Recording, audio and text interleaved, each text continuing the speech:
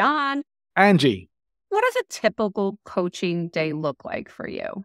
Oh, I'm glad you asked me that.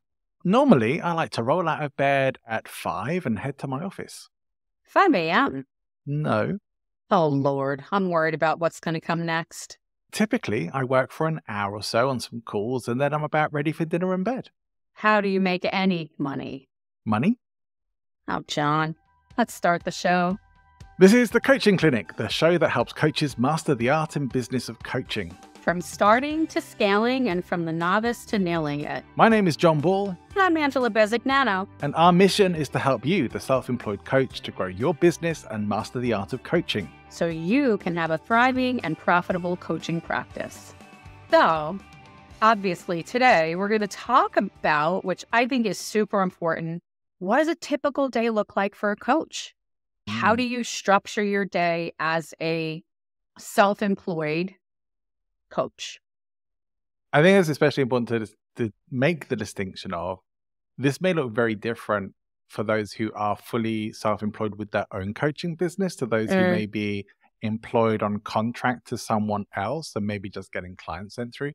But yeah, I think we'll still be able to give you a pretty good insight into some of the good and bad practices that can go along with these kinds of days. And especially for those who do have their own coaching practice, how to make sure that you're doing the right things that are going to get you results and not the wrong things that are going to take you off track or delay you or slow you down.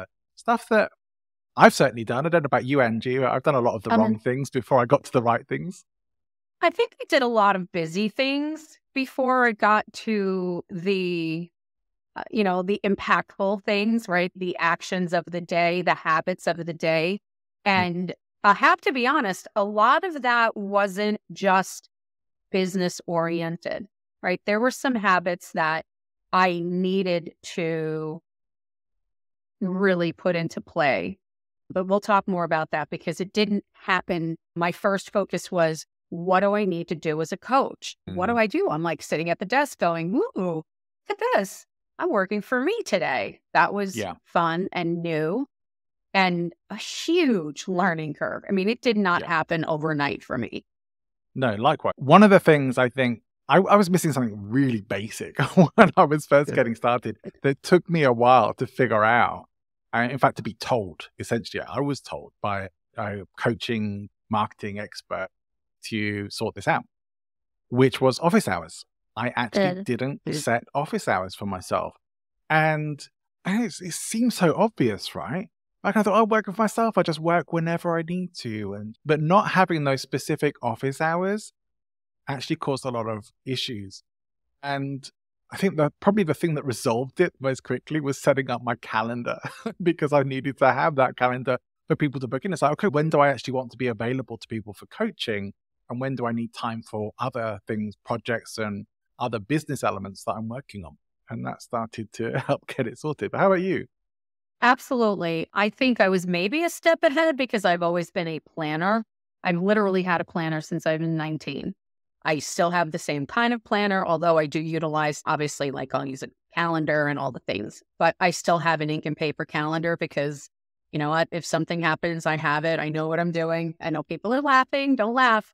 It's gotten me out of trouble many times. But because I've naturally been a planner, I think that was not as big a challenge for me as it might have been for you. But what I put into that calendar, I was, again, pretty young and I was like, anything to keep me busy. It's like I needed to fill the day and the time and felt really, I can remember the feeling too. I can remember feeling, gosh, I got so much done today.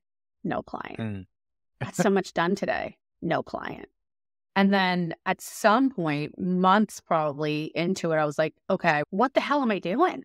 Like, what am I really doing? And I don't feel like I'm doing what I'm supposed to be doing because I've been training people in sales for years.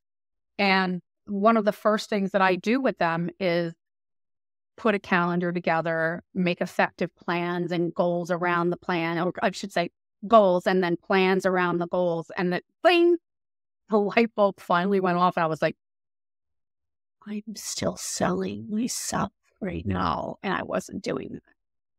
So that was the big indicator for me that I was like, oh, Wait, busy doing task work, busy work. I call them, don't laugh, I call them NIPAs, not nipples, NIPAs, non-income producing activities. Mhm. They're necessary. Nipples is more memorable, but yeah, nippers. Well, you won't forget now, right? And they were just saying, but it's the truth. Like I had to differentiate first and foremost before I even started putting the calendar together. What were the necessary things that I needed to do administratively? Those were the non-income producing activities, putting together a website and things that I wanted to do. But what were the things that were actually going to potentially lead to an income? Oh, lead. Oh, lead generation. Oh, so then again, had that big moment and then had to decide what to do with that. Yeah. Yeah. I found that employing the use of a productivity planner, which for me has mainly taken the form of written ones. I like a bit of old school, writing things down by hand. So using a productivity planner, and I've tried a few, and some are certainly better than others, was giving me more clarity on what needed to be done on a day-to-day basis. It was also showing me what I was actually doing. What am I spending my time on? Am I seeing the results from that? Am I feeling productive or not? What do I do to turn things up? What do I do? What action should I be taking? Planning my week ahead. That was transformative. And I've even found that I've recommended that to my type A kind of clients in the past who are the overachievers, because very often they need that to be able to see just how much they're doing, because they do so much and put so many things into their days and achievements that they actually lose track and still don't feel that they're doing enough. And I've had reports back from clients who I've recommended to do that with, that they found that both ends of the spectrum, those who aren't getting enough done and those who are doing way too much, have both found it very helpful to be able to get more of a grip on what should and should not be happening. But being able to know what your most important activity is for the day, or what the additional what's two or three that would be the next most important, and what's some fourth and fifth that might also be, if you have the time, good to get to. That's really valuable. But even with that, I don't think I had the full picture until one of my business mentors showed me pretty much a roadmap for building and growing the business, and the roadmap of different income levels, where I was able to recognize that a lot of the activities I was doing were way ahead of the level I was at. And a lot of the foundational elements for building the business on were missing. Yeah. That was a big wake-up call. Yeah. And I think so for everybody listening, obviously, I think we're making it pretty clear. The first thing you have to decide is what tool is going to work best for you, right? So if John and I are talking old school and it's, I don't use ink and paper. I started out with ink and paper and realized quickly that it started to look like a Christmas tree exploded on the page. So I started using mechanical pencil, and I can erase, and it's much better for me. But listen, if we're talking to a 30-year-old right now who's getting into coaching, you and I both know they're not. There are so many tools out there for you to choose from in terms of keeping yourself structured.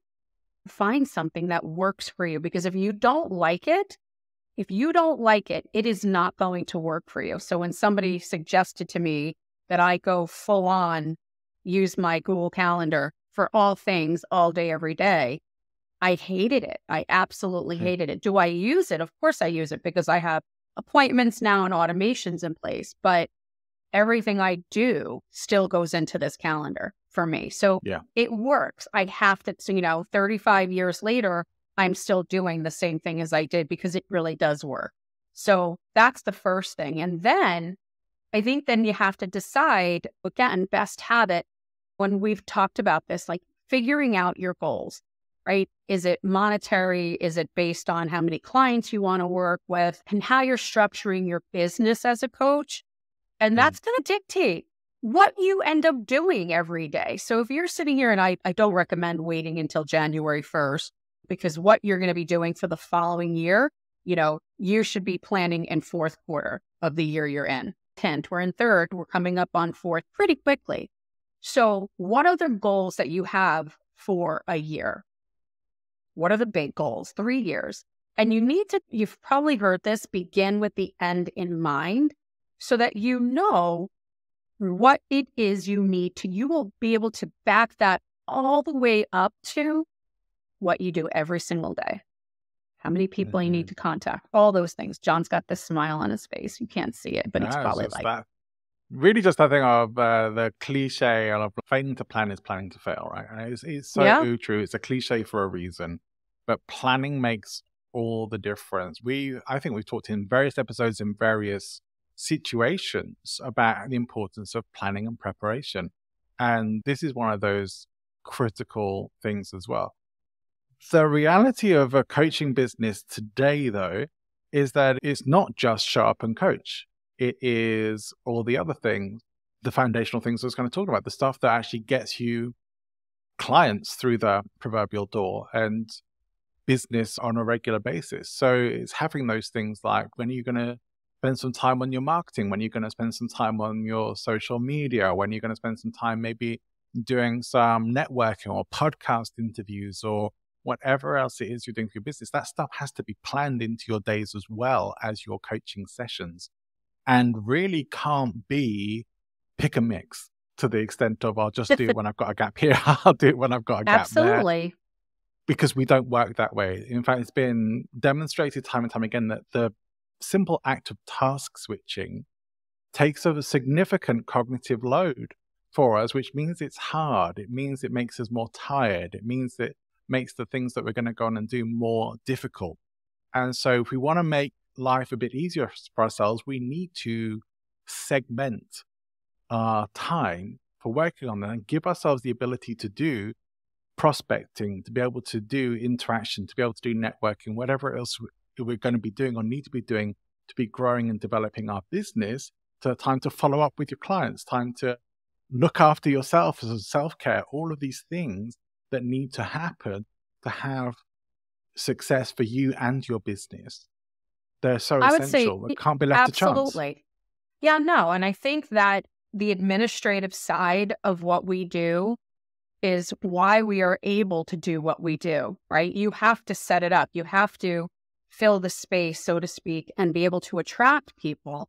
But there's also some things too that I think are really important. This was a big shift for me, was learning to stay off social media and email, because I was able to just pick up the phone and go, did I get any emails? Did I get any responses? Let me check my socials. Let me check everything.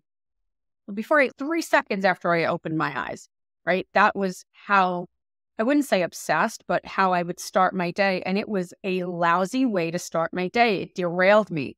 It literally would derail the plan or the structure that I put into place, because I was like, oh, I didn't even change out of my bed clothes yet. And I was like starting my workday at 4:35, 5:30 in the morning. That wasn't the plan. And the problem with it was that it sent me into, let me just answer these 5 emails. Let me just do this really quick and then I'll do that. It totally derailed the plan. So that was a bad habit. And I'm going to say this to everybody listening. It is so easy to want to pick up that phone. I don't know anybody who doesn't go to sleep with their phone next to their bed. Honestly, I don't. It's the truth. And I used to use the excuse of I need to have it on in case my parents have an emergency. If they have an emergency, there's always 911, because it just didn't make sense. And it would actually cost me, and I did this, by the way, I did do the measurement. It was costing me about 5 hours a day. That's 25 hours a week. And then what happened was, because I wasn't getting the work that I needed to get done in the time that I planned on completing it, my days would then go until 7, 8, 9, 10 o'clock at night. And my husband would be like, hello, are you here? Because I'd start business and then do things all day and then do personal and then come back to finish. If I even did finish. Bad habit. Slap on the wrist. That is just a really poor habit, which true. But easy to do. And that's a lack of planning, really, right? Isn't it? That relates very much to what we're talking about. It's just you roll into it. Most people probably do start their day off checking their phone and maybe even opening their emails, which I will not open an email like Um, I Good for you. actually, I'm one of those annoying people, perhaps annoying, who has my phone nearly always set to silent. So it doesn't even vibrate when I get messages. So unless I'm expecting a call urgent that I need to have an alert for, my phone's always on silent because I don't need to be that person who's like immediate response. And those times when I do need to be directly available, I am, but they're rare. They're not all the time. And most of us find ourselves being 24/7 directly available. I can't bear people leaving their phone alerts or vibrate on through the night. I think that's Is that it? must disturb their sleep so much. And I just can't do it. Yeah. I won't check an email. I will briefly check who's sent, maybe a WhatsApp or something like that, just to see if there's any messages from In family or case it's anything like me. that, in case it's you, of course. But, that kind of is it, because then the first thing I'm going to use my mobile phone for in the morning is doing my daily Wordle. That's like the first thing, cup I of love coffee, my daily Wordle. Wordle. It keeps your brain fresh. Keeps your brain fresh. But so here's the thing, though, here to what you're saying and to your point is that, you know what? You have to set parameters for yourself, because Yeah. what that will also do is it will also teach people when you're available, right? I have had this go through my life where people are like, you're working from home or you work for yourself. Why are you answering your phone? Literally leaving me 5, 6 voicemails going, where are you? Why aren't you answering your phone? Because I am still working. So these are parameters. These are boundaries that you need to set for yourself that will then transfer to the people around you so Mm. that they know. I actually have a friend, he calls it digital sunset. I'll probably send this one to him and say, hey, talked about you today. But literally, the phone goes off at a specific time for him, and there is no further conversation. So if I send him a message at 59 minutes past the hour, that is not getting answered until the next day. And I really feel like that's an amazing, very ritualistic in its, in its way, but we need Yeah. to do that, right? We need to protect ourselves and our time. And if you start the day with the holy crap, oh my gosh, even if it's good, even if somebody says, oh my gosh, I can't wait to work with you. I read your proposal. I'm ready to go. We feel compelled to run to that and go, that's an exception. You have to decide if there are exceptions, because again, what does that even look like? I will check the phone, make sure that I didn't hear from somebody. My daddy lives alone. I definitely do that. And the habit is to go put the phone down in my office after that to charge so that I can do my day, right? My self-care, how I prepare for the day, things that are important. I can no longer, and I should probably have never done this, but just get up, shower, and now I'm sitting at work. I'm sitting at my desk and I'm at work. Yeah. I had to Look, incorporate some things into that. the work starts before the work, right? Yeah. Or it should do anyway. And that can be making sure you get a good night's sleep, making sure you're well rested. It can be having your morning routine that sets you up for the day. Mm-hmm. But your morning routine is not your work. Your morning routine is your self-care. This is the Right. you time where you maybe want to do some movement, thinking, some meditation. Yep. Whatever sets you up best for starting your day. Those are the kinds of things that do for me, for sure. How about you? What are the things that set you up for a great day? Listen, I really have to be outside. I get up. I'm literally up. I drink some water. I'm usually a cup, 16 or so ounces. I let my body wake up a little bit because I used to be hit the ground running. Now I hit the ground and lip skid, right? I don't want to do that anymore. I don't want to do that. I want to wake up gently. And I always start with gratitude. Before I even get out of the bed, I always start with gratitude. Like, hey, I'm Oh, I love awake, that. another day. Hey, 2-time cancer survivor. I better be thanking somebody for something. And I am. And I'm like, it's a great day. I purposely keep the shades open in my bedroom because the sun comes up on that side of the house. And I want that. I don't want it to be dark. I want to wake up and see the sky. And that starts to light me up, literally. So by the time I get out of the bed, I don't rush into the shower. I will go down. I will make myself a cup of coffee. And I go outside and I'm listening because it's early, and I might do some more gratitude because I feel like I just need more of that. And I already know, by the way, right, what I'm doing on a Monday or Tuesday or Wednesday. Like I plan my weeks probably about a month in advance. And then every Friday when I'm done with work, I literally, before I shut everything down, I make sure that the following week is still what it was. And I've made the adjustments so that when I come to Sunday night and I'm preparing for that work week, everything is okay. Just a quick reminder. What do I have this week? What's going on this week that I need to be like hyper aware of? This way I don't have to worry. It is not clogging my brain up with worry. And I don't get the Sunday night scaries where it's tomorrow already. It's Monday. No, I'm ready to go into I know what Sunday night, I know what I'm doing on Monday. I know I know what's happening, what the expectation of the day. I don't come to my desk, open up a planner and go, oh no, I didn't know I had that today. I should have started that 2 hours ago. No, I am fully prepared and ready. That doesn't mean that I don't mess up though. Yeah, we all have our little mess ups. I am maybe call it a little more slapdash. I don't know. But I mean, I generally know what's going to be in my week. And I also know that anything that absolutely has to happen needs to be on my calendar because otherwise it doesn't happen. That's just a reality for me. And I've learned to become the kind of person who relies on an organizer and myself to be organized because I know how much of a difference it makes.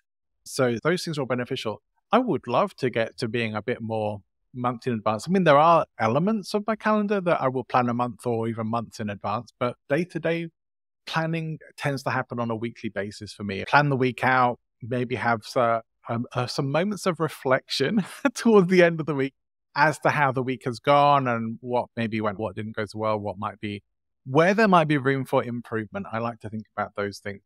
I do very much find, I always want to come back to the gratitude stuff. I've talked about gratitude in a number of places and how important it is to me because I do feel like that practice saves me to some degree. I often say it saved my life. That might be a little hyperbolic, but it certainly saved me in many ways from myself and from falling into the darkest pits of despair and anguish and whatever else that may have been coming up at certain points in my life.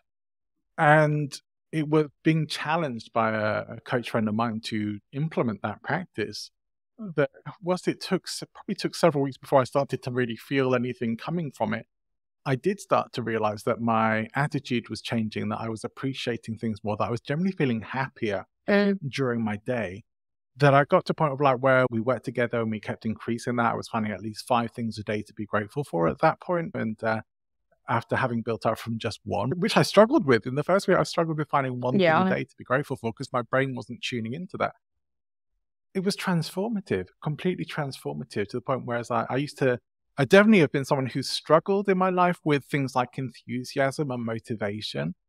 And the gratitude practice started to change all of that as well. I found myself getting excited about things, being more enthusiastic in my interactions with people because I was appreciating my life more. The thing of what you appreciate appreciates, right? That I was very much feeling that in my life. And gratitude was really the heart of that. So I do think that gratitude piece is hugely important. We could probably even have a whole episode dedicated to that at some point in the future. I will add it to our list. I think that we should, because I think that people underestimate gratitude. And I think there are some practices that are more superficial than others. And I've always said to people, you just referenced it, which made it jump into my head. You can't expect your bank account to grow unless you're making deposits. If you're constantly taking out and extracting, so if you are using your energy like an ATM and you're constantly just pulling out and you don't replenish what's in there, eventually, guess what? You're going to get the big fat, sorry, there's nothing left. You're in trouble. Closing the account. It's not good for you. So definitely having some real practices in place. And I think part of that too is when you're organizing and we can talk about productivity and time blocking and things like that, because I am very strategic. Nothing in my calendar happens at a certain time by accident. Not one thing. I have time every day for discovery calls that I am very, again, strategic about. I am very structured in when I am doing sessions, right? Everybody's, don't you just accommodate? I'd love to be able to just accommodate, but I work with people all over the world. I can't, right? I have to stay true to even my own time zone for me at this point. So lead generation every single day. And when I say that, of course, that's another whole conversation, but because of how you might do that, what are the tools that you're using for that? But all of that goes into my week, without a doubt. But one of the things that I had to learn and didn't come until later was flex time. I used to really account for every minute of what I deemed my work day, right? I chose when I started to work, and I chose, by the way, when I ended work. What was that? This day or these days, this is a hard stop for me. There isn't a 5 or a 15 or a 20, because again, into the rabbit hole we go. So it was really important for me to structure it in such a way that it made sense, but allowing buffer times, because as we all know, life just doesn't happen on the terms that we think it's going to. So I don't know, let's just say in the midst of the day, I incorporate in a personal appointment that's maybe virtual, right? And I allow for a couple of hours, and then that person's running late, or I hit traffic, or something just happens, right? It just always does. I need to have that flex time, because what would happen for me is and lots of stress building upon stress, because my days were so structured and back to back. I was overloading myself, and that was causing me to become, I wouldn't say the word is like unreliable, but coaches that, for example, do back to back coaching calls. I don't do it. I cannot do it. I am not good at that. I don't thrive in that. And what happens is, even if it's 1 minute late to the next call, because my bladder's about to explode, that to me is not fair to that one, because it just ever be in the, I'm ever go to the doctor and they're like, sorry, doctor's like 2 hours behind. What? I'm like, if I wasn't sitting here dying right now, I'd be really angry. But we don't want to be that. If you allow for that flex, it makes for a much calmer and usually a much more fluid kind of a day, just a better day. You know how a lot of people now have these like treadmill desks and things like that? Have you? Yeah, how they do? I don't know either, but nice idea, right? I know people who have it for sure. But I think maybe we need to bring in the commode seats for business professionals, so we can do those back-to-back coaching sessions without having to get up and go to the toilet. And that could be a whole industry right there. It's like, you want to work solid today, you want to get your hustle on without taking breaks. Here we go. Here's the office seat for you. You are definitely not speaking my language. No, I wouldn't do it anyway. But I would need that if I was going to do back-to-back coaching sessions is all. I would definitely want that. But that brings up another point. Years ago, I worked for a coaching company, and I learned a really great practice. And it's funny because I'm not one that like meditates per se in like the traditional sense. There are things that I will do that actually bring me peace, whether it's like going to a lake or going into the forest, which I can't do a forest here in Arizona where I live, not close by. But even if it's like just a walk up into the mountains by myself, so that I can just reconnect with like nature. And I'm not Mrs. Kumbaya. I'm just saying, like, getting away from it all and having that place to go to get away from it all and to turn everything off. But what I did learn, and I have no problem sharing this, is you can even Google it. It's called the release meditation technique. And I wouldn't say that I was like poo-pooing it. It was just new to me. But I will say to you that once I learned that, because it's about a 2.5 minute from start to finish, I have to do that in between my sessions. That is worked into my day. So I probably do it 5 or 6 times a day. And I do it when I get up, because anytime I want to shift my energy, cleanse the palate. We've talked about it. You've heard me talk about it, but that is something that is a start to my day. And it also is an end. It's not just something that I utilize in between sessions to cleanse my emotional palate. As I said last time, it's definitely a great way for me to decompress, disconnect in the moment so that I'm not carrying like energy builds up during the course of the day, right? So Yeah. this allows me to empty that as the day progresses. That's huge for me. That's like a Yeah, self. and if you had your commode office chair, you could have a Here we big go. shift whenever you want. Sky today. I don't even know what to say. I'm not apologizing because it's why I love him, but geez Louise. Um, Let me ask you. I yeah, want to bring it back to serious stuff because my brain likes to go for the gutter most of the time. But mostly it's the gut. let's rise, try and rise above gutter level.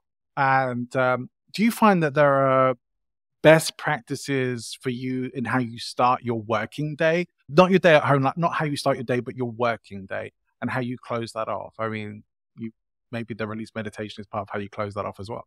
It is absolutely how I shift my energy from whatever's going on in the household. And like I said, it could be great. It could be good.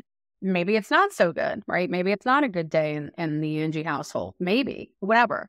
But whatever it is, I want to come in, close the door, and I do that meditation so that I can literally shift into what I'm doing today.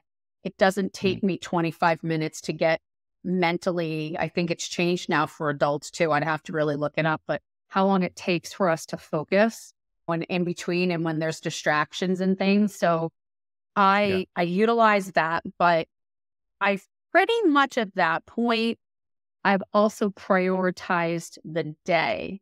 So there's certain things that I'm doing at certain times on certain days for a reason, whether it's lead generating or it's follow up or it's even creating new content. I give myself time every day because something comes up every day and I'm like, ooh, that's a great piece I'm going to do a video on. Mm. So enough structure for me, it's having just the right amount of structure so that I'm getting things done. And we talked about this, like staying on task. That's not easy. That's not easy. How do you do that? That's really important. But also Yeah. still having fun in my practice, because if I'm just sitting here grinding every day, I wouldn't still be a coach. There would be no possibility of that happening. Yeah. Yeah. No, I think my day, my work day generally starts about, I have to see the overview of the day. If I have clients early in the day, I'm going to be looking at notes and preparing for those sessions in my head, at least before we get onto those. And Is it? perhaps even bringing up their profiles in my CRM. And I just want to be set for the day. Now, I also want to see where I've got gaps, and I also want to see where I've got stuff planned in to do specific activities. And one of the things that helped me with that was a book called Deep Work by Cal Newport, and that really was about developing that ability, like we train our bodies in the gym. Well, some of us Mhm. do. I've been known to from time to time, but training ourselves in that kind of way to be able to work for longer periods on specific tasks, to go deep with it. Because I don't know about you, but most of it, even now, I still find myself with the temptation is always to, oh, well, I wonder what's going on social media or things like that, to be distracted. There's so many Mhm. things that can distract us from stuff, that developing that ability to work on a specific task or a project for an hour, 2 hours, probably hard to go more than that on one thing really without having some kind of significant break. But it's a skill that we can develop, and is really useful to do so, because it's hard to come by these days. A lot of us are so scattered and distracted, and their social media is a big culprit for the distraction stuff. Mhm. In fact, I think it's really good to get to that, because a lot of us need social media for growing our business and for business development and client interaction and attraction and stuff. But many of us are still using social media mostly to be a participant rather than to be a creator. Uh, And we need to move more into the creator mindset, whereas we're not a user, we're more of a creator. And this is something you can track. And I don't say this to berate anybody, because I'm as guilty of it as anyone else. But the more we can be on social media as a creator, we should track our time and see where are we spending our social media time. Like, I don't care about how much screen time you have if you're using it in ways that are going to be beneficial and constructive. But if you're just sure. doom scrolling, Twitter or X or whatever, that is not a productive use of your time and probably isn't making you feel great either. And you're not actually creating or contributing or doing anything good for yourself. So again, it can be those busy things, but social media can be one of those things. Oh, I'm just on social media. I need to be on social media for my work. But yeah, but are you actually doing work stuff on social media, or looking at Facebook memories or whatever else? Absolutely. And you know what? Here's the thing, and I know I've said this, and it's something that I stand by. We have to, as a coach, you need to adopt the mindset that you're the CEO, and Mm. you cannot behave differently because you are, and I don't care if you work remotely at home, right? If your office is at home, or if you're like in some space where you actually have an office like you do, John, you go to an office to go to work. Yeah, So your time is still your own, and you need to use it in a very specific way. And you have to stay on top of yourself and say, would I be doing this if I had a $500,000 a year job and I had to answer to a board of directors or whomever, right? Would I be yeah, doing this? Because if I wouldn't, then if I wouldn't do it then, I shouldn't be doing it now. The other thing I wanted to mention earlier, it's all about mindset, right? I'm talking about those things, right? Is the idea that there is no MD at the end of your last name. You're not on call. There is no emergency. That's really a great way to say to yourself or allow yourself to disconnect, right? And only connect when you have planned for it. And I think that those things will keep yourself honest. This is your business. If you don't do the work that's necessary, and that doesn't mean that you're always going to have it dialed in and you're not going to, because listen to John and I, we've screwed up. We thought just showing up to the desk, somebody was going to magically, the phone was going to ring and somebody was going to want to hire us. Obviously, haha, that's an exaggeration, but we had to learn the hard way, and it cost us time. It cost us money. And now that we've both been doing this for so long, collectively over 50 years, are we perfect? No, we're still learning, but we definitely got some really core habits and practices and systems in place that yeah, allow us to do what we're doing here today, right? Being able to say, gosh, where was this when it just wasn't there, what didn't exist. And you really do have to decide on the systems, what the habits are going to be. What are the things that are going to fill you up? What are the things that are going to benefit your business? And give yourself the time, put it into a planner, make the plan, do the plan, check it out. Is it working? Is it not? What isn't working? What needs to change and how? That's a yeah. business. It's really good idea to categorize the things that are on your activity list. In fact, I was thinking this whole thing over. It's been on my mind this week actually. As a self-employed person, you are your boss, and you are the boss, and you're the employee. You're both of those things. And Right. so we need to sometimes put on the separate hats for each of those. Mhm. And as an employee, you should have, maybe as put on your boss hat, your CEO hat, and write a job description for your employee. And Yeah. then put on your employee hat and look at your job description and look at your week and look at what needs to happen when in relation to that. And then prioritize on what absolutely needs to happen, Yeah. whether that's today or on a weekly basis, what absolutely needs to happen to get you to your objectives. What is good to happen that isn't such a priority, but would be good if you can get that done as well.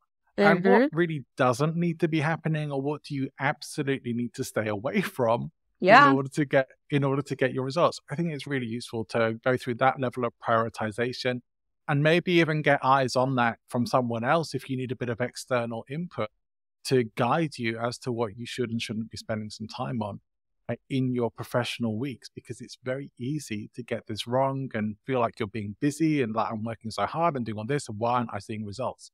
I've been there, you've been there. It's not good. Well, I think that, first of all, that anybody who is listening should even consider the idea of hiring a coach. You don't always have to wait for something to not be working.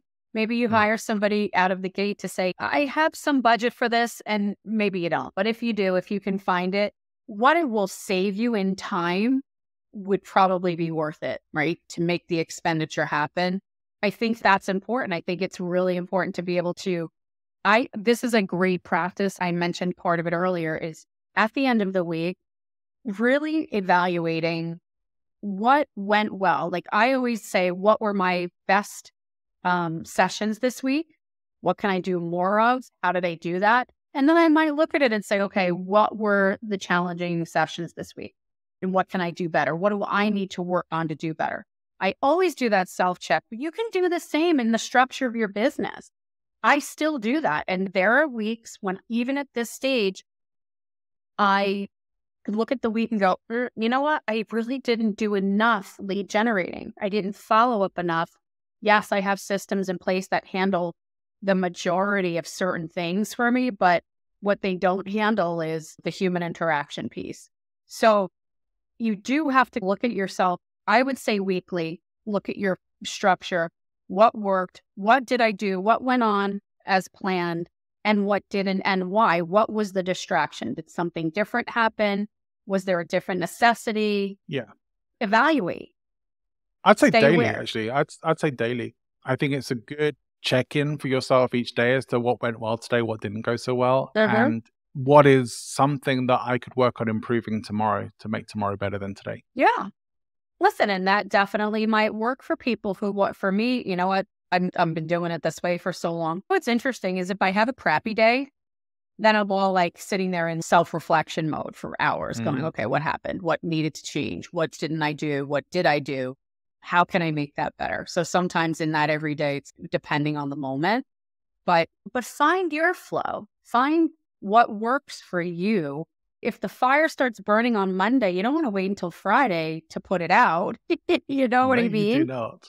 So really, you do have to give we talk about this so much, right? Is take that bird's eye view of your business, your day, your activities, and really be honest. If you were writing down everything you did, I do this with clients when they say to me, I don't have any time left, nothing. I say, okay, I want you to do this 3 days. I don't ask for an entire week. I say 3 days.